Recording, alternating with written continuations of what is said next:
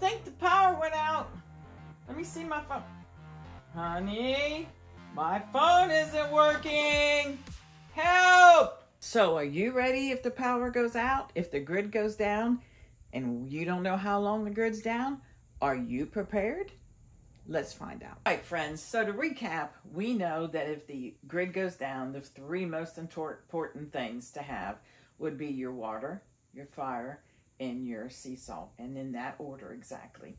You can only last 3 days without water. So water is by far the most important. So we're going to go by, we already have those three things. And so we've started getting prepared for the grid to go down. So now let's talk about 5 other things that you will need to survive. I mean, you're going to have to eat.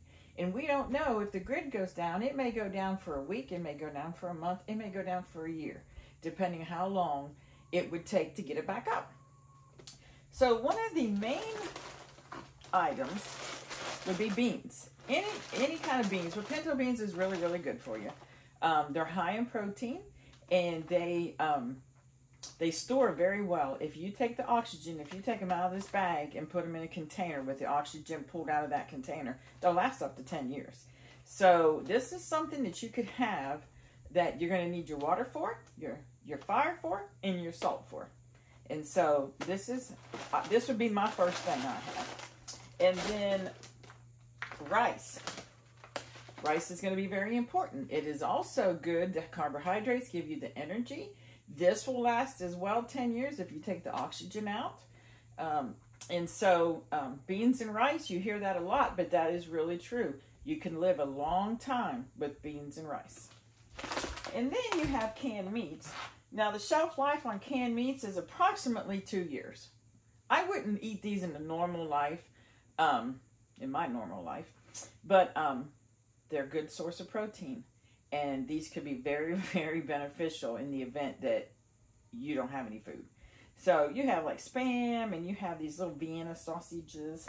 My favorite would probably be the tuna.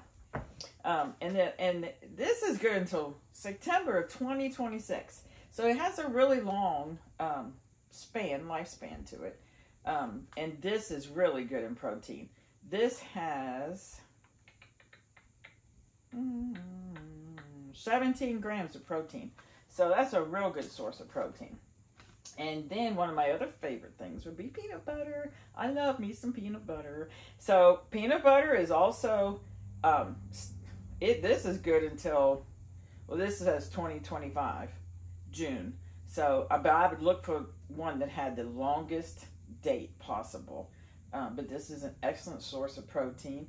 This has 8 grams per 2 tablespoons of protein, which is what you're going to need. So these are 5 things that I would highly recommend to stock up in the event that we lose power. Okay, tune in next time, and we're going to talk about water again.